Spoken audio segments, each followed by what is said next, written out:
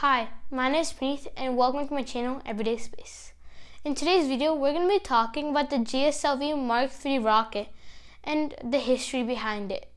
This is ISRO's most powerful rocket.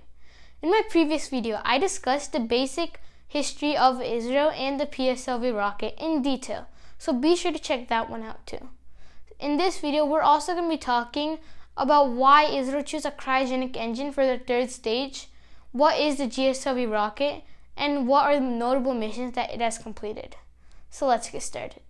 So now let's take a look at why ISRO even initiated this GSLV series of rockets.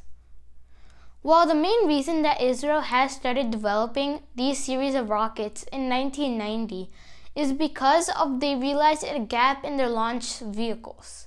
The PSLV rocket, currently the most used rocket at that time, was not able to carry a sufficient payload to geostationary orbit. This was because the PSLV could not have the capacity to send a communication or weather satellite to geostationary orbit. That is why ISRO developed this GSLV series, first consisting of the GSLV Mark I and II, now the III. So now let's take a history of the GSLV series and how the GSLV Mark III soon developed. So like I said before, the GSLV series was first initiated in 1990. While the Mark I and Mark II were flying, ISRO already started on developing a Mark III, a more powerful rocket. The Mark III's first test flight was in 2014 when ISRO launched a suborbital hop with the GSLV rocket, testing one of their re-entry systems. So the next launch that it performed was in 2017 when ISRO first launched the first GSLV Mark III to orbit. This carried a GeoSat and took it into a geostationary and geotransfer orbit. So after 2017, ISRO has completed 4 more launches, with all of them being successes. This is the basic history and rundown of the major milestones that the GSLV Mark III has completed. So now let's take a look at the technical details and the staging of this powerful and amazing rocket. So now let's take a look at the first stage of the rocket. The first stage of the rocket are the S-200 solid rocket boosters. These are the third largest solid rocket boosters in the world, which provide a combined thrust of 5,150 kilonewtons of thrust. These two solid rocket boosters will first ignite on the launch pad and will send the rocket to around 80 kilometers before they detach and fall in the ocean. So the second stage of this GSLV Mark III rocket is another liquid propellant stage. It holds liquid fuel as its propellant instead of solid fuel like the side solid rocket boosters.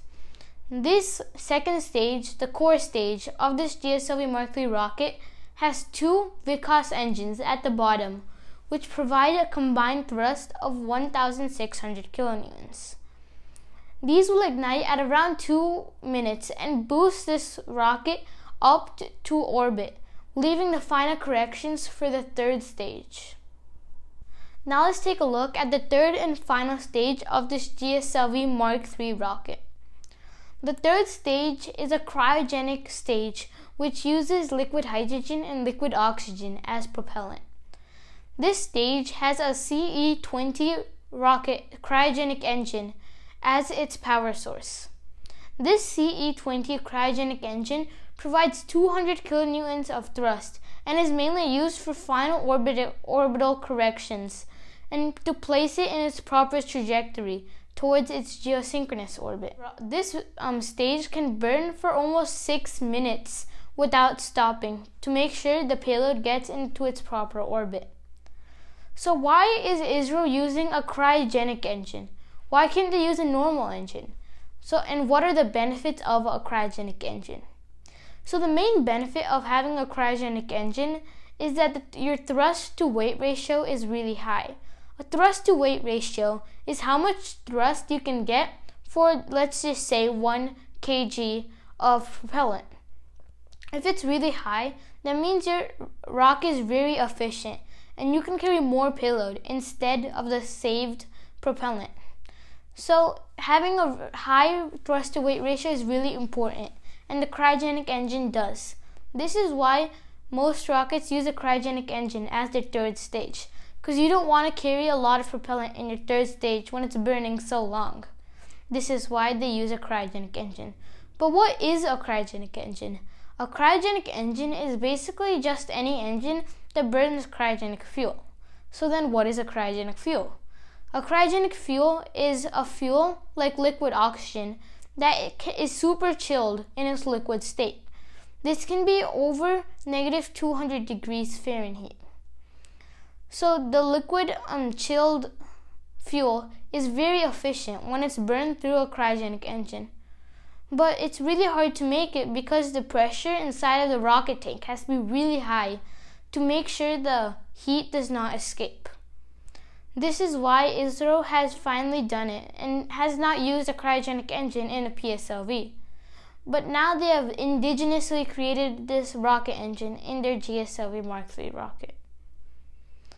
So now let's take a look at the notable missions that the GSLV Mark III has completed and will complete. Other than launching many other communication and weather satellites into geosynchronous and geostationary orbit, the GSLV Mark III rocket is also the same rocket that launched ISRO's Chandrayaan-2 space probe to mid-orbit. After this, in the future, ISRO is planning to send the first Indian astronauts to space on board this GSLV Mark III rocket, part of the Gaganyaan mission. This will be the first time Indian astronauts have lifted into space from Indian soil. So thanks for watching, and if you want to see more of my videos, please subscribe and like.